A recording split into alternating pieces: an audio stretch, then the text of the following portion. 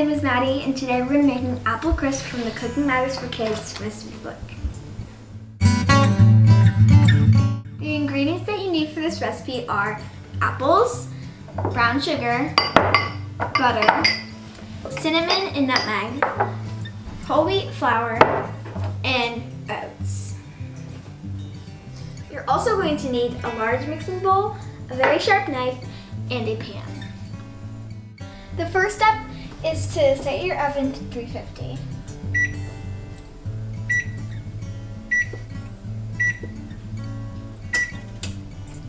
The next step is to wash and cut our apples.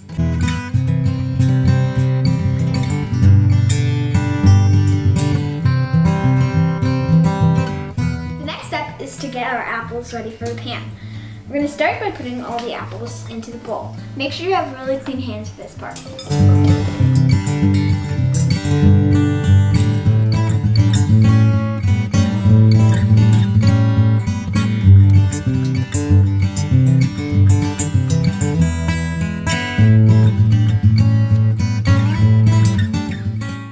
Now it's time to put them in the pan. I'm going to make sure that I spread it all evenly.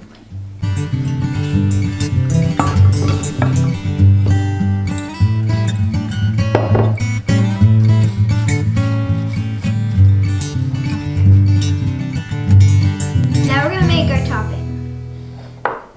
I'm going to start by cutting our butter into smaller cubes.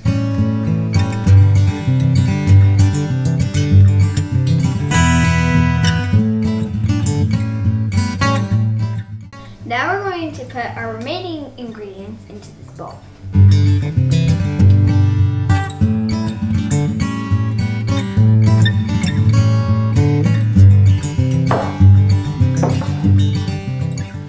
Now that we've added all of our ingredients into the bowl, it's time to mix with our hands really well.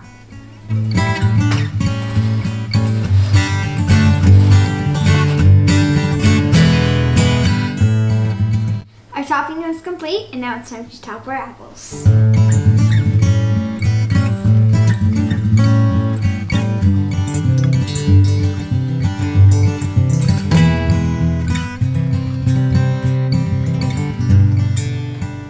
Our apple crisp is ready to go in the oven. We're going to let it bake for about 40 minutes. If you're not comfortable using the oven, make sure to ask an adult for help.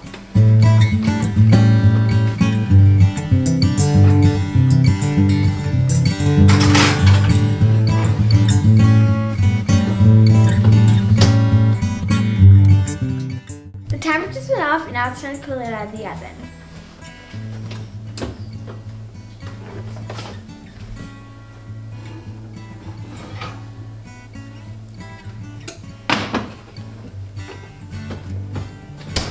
We're going to let this cool for 15 to 20 minutes before serving.